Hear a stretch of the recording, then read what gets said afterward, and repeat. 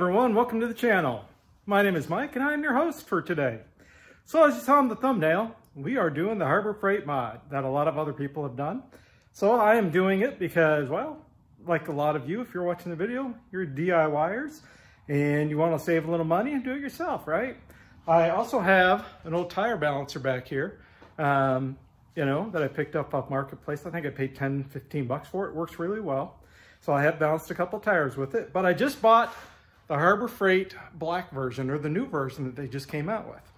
And I picked up a duckbill. There actually is a couple different styles.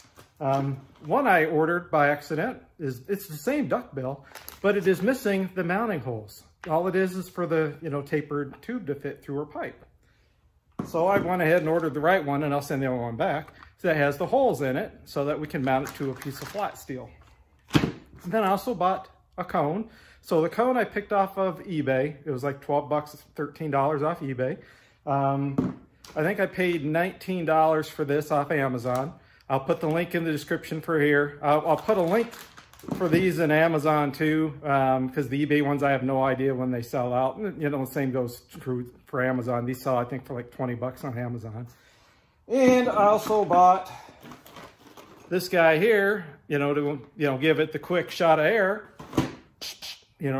seat the bead. So anyway, let's unbox this sucker, throw it together real fast, and then we'll start the Harbor Freight modifications.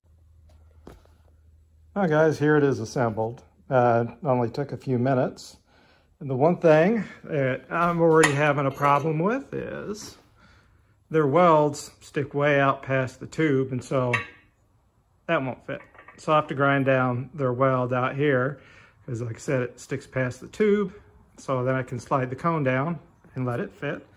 You can see they provide you now a rubber pad. So the rim sets on the rubber pad. There's also a rubber pad down here that sits on top. So that way, hopefully it doesn't scratch up the rim. You can still put a, another floor mat or something down there, obviously, to protect it even more. So here's the pin they give you. I will probably put a bolt in here.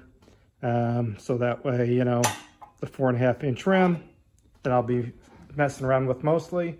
I do have a 4 3/4. We'll just, maybe cut that rubber just a little bit so, the nut won't pinch it.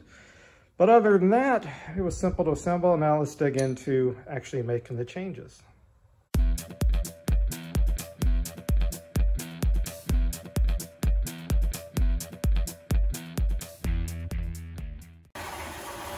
All right, guys, so here's what I've come up with so far. I actually have a piece of square tubing that fits real good to this. So this will be the arm that sticks out. Then what I'll do is I'll weld this tube to this, and then this will be the vertical tube that the duckbill will mount to. And you can see I've cut out a piece of flat steel about 1/8 inch thick that I'll weld to the bottom of this tube. And then what I'll do is, drill a hole here, weld a nut, so that way we can tighten this to the arm. And then we'll weld a nut here, and then add a bolt to it as well, so that way we can tighten the arm here. So that way the duckbill will be tight when we put it to the rim. This adjustment will be tight to this. So as we get our position, so we can position the duckbill correctly, and then I'll weld this to that vertical piece over there that I'm currently cutting.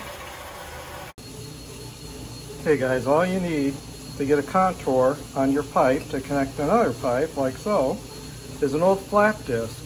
And all I do is I just kind of work it until I get the contour that I want, and I keep checking it to the tube. So for me, this is close enough, and then we can weld it.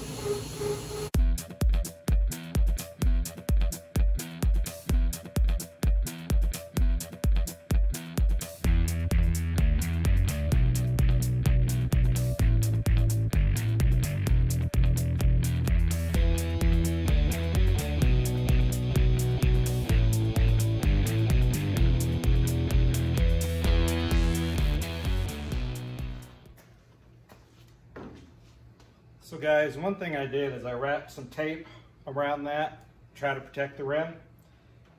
And the other one broke off pretty easy.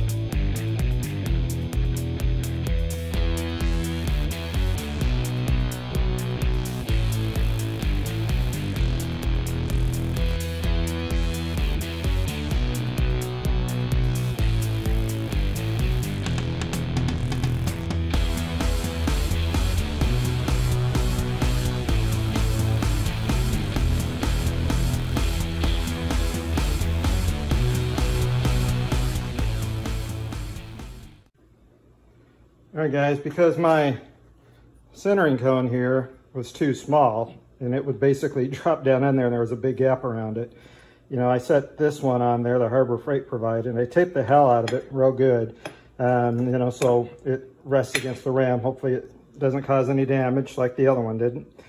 Tighten this up, and now we'll go ahead and set the arm up here and we will spin this sucker off in hopes that it comes off nice and easy. The test tire did, so hopefully this video comes out a little better. This is my first time ever doing this. All right guys, so I've got this set up. You can see she spins nice here. I lubed her up with some Simple Green. I don't have any tire lube, so that's what I went ahead and used. So now what we're gonna do is take my pry bar here, stick it down in the duckbill, stick it down in the duckbill. Try the other way. Stick it down in the duckbill. Okay. Puff the tire up like so. Grab the big bar. All right, and we're going to go counterclockwise.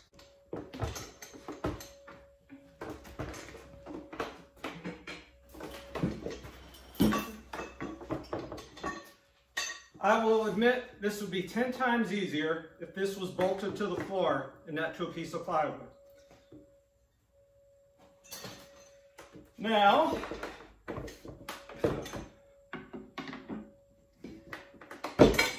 okay, same thing. Go down on the duckbill, grab the bottom of the tire, flip it up. Grab the big bar again.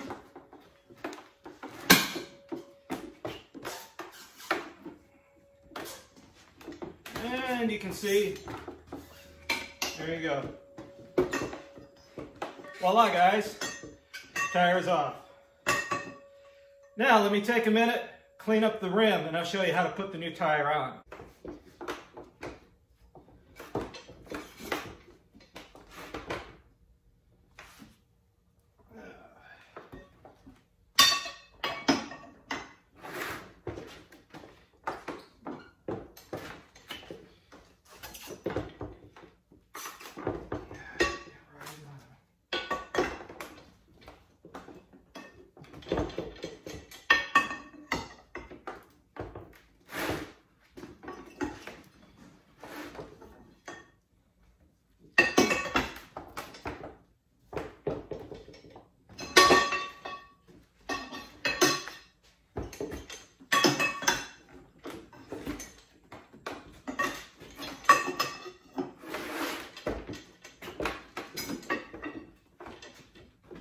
The duckbill guys kept wanting to go under the tire and not, you know, kind of pull it down. So I just spun it the other way real quick and she took the tire right now.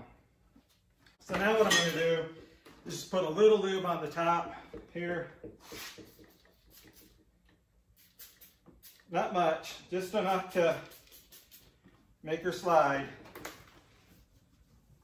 and seat. All right.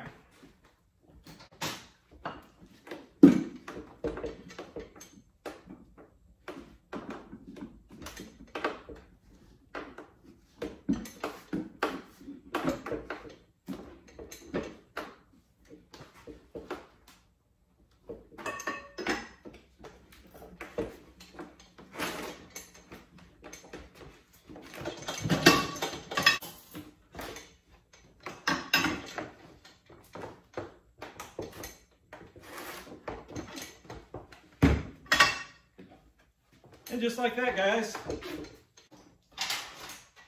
Now I've got this style here.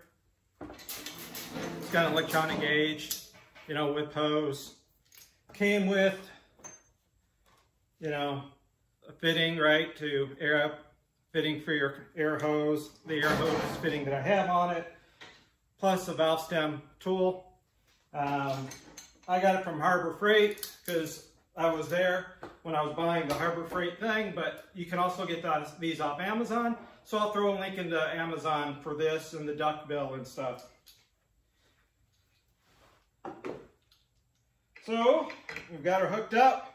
First thing I like to do is just kind of make sure we got her up against the rim and try to give her a pop, and there she goes.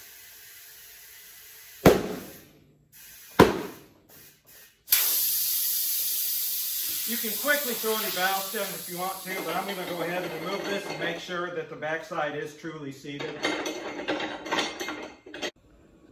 So guys, overall this worked pretty good. Yes, it did spin a little bit. So one thing I'm thinking about, until I can find some square tubing that'll fit inside of this, you know, maybe welding, put this rod in here, you know, in all these four corners as a temporary thing. Just to help, you know, this from maybe moving as much or rotating a little bit on the round tubing. It did pretty good, but I would recommend if you can go square and square, square and square to do that. This is what I had available to me. I'm in a hurry because, like I said, I have an event in a couple weeks, and the tire places kept giving me, you know, lip service about, oh, you got to schedule it. I'm for several weeks out. So I went to Harbor Freight, bought this, whipped this up with what I had here so I can get my tires done. A minute ago, guys, I mentioned using square here. I would recommend using round here, square and square here. So that way, you know, this doesn't twist like this while you're using it, right? And then keep the round tube here. That's not a problem for that. So anyway, like I said, I'm going to go ahead and stick the rods in there for right now. Hopefully it'll help keep it, you know, probably still move a little bit, but you know, if I can find some square tubing, I will cut this off, weld on a new piece of square tubing, and then keep this, you know, so it can slide in and out.